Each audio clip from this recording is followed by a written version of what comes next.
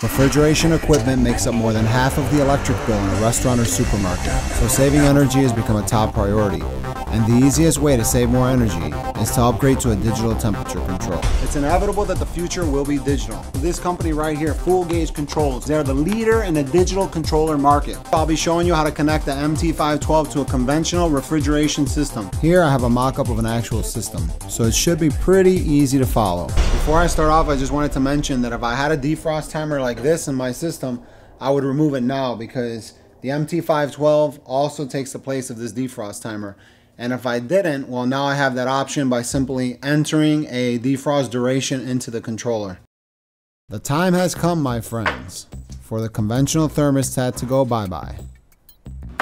And we want to have about 1/4 inch or 6 millimeters of wire exposed to go into the controller. These two wires are left from our thermostat. One of them is our hot, coming from 115 volts. The other goes to our solenoid. Here's one more look at those connections.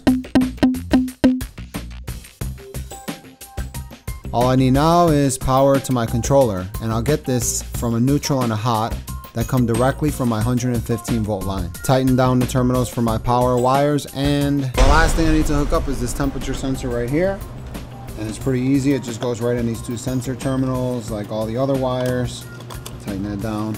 And this is our ambient temperature sensor. This we can mount anywhere in back of the evaporator coil or anywhere in the cooler box.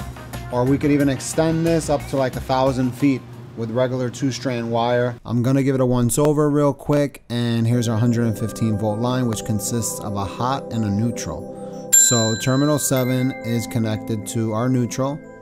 Terminal 8 is connected to our hot. Terminal 10 is our control circuit common, which is also connected to our hot. And terminal 11, which is our normally open control circuit, goes directly to our solenoid valve. In supplement of this tutorial, here's an application specific wiring diagram and an application specific programming table. If you need them for reference, they can be found on the fullgauge.tv homepage under support documents. I know you think these are the best controllers you've ever seen, right? Don't you want to just eat one? She wants it. Look at